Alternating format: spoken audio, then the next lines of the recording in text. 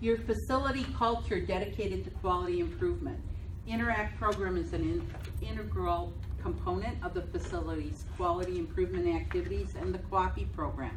So make sure in your agenda on QAPI that you're going to report on this at every meeting. Interact training and implementation are delivered using non-punitive approach.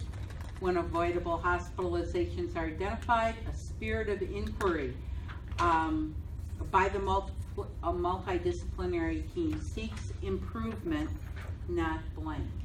So, when there's an avoidable hospitalization, you need to huddle. You need to do a root cause analysis and find out, why did they go to the hospital? Is there something we could have done differently?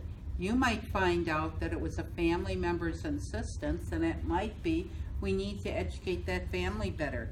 It may be the family called the physician. You had nothing to do with this. Family called the doctor at home. The doctor called you and said, I want them admitted. And the nurse felt she was on an island, so she sent them to the hospital.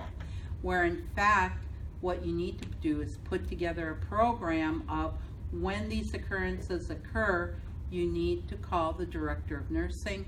You need to call that administrative team to assist you, the Interact champion, especially when the nurse thinks, I just don't think they need to go to the hospital, and this is why.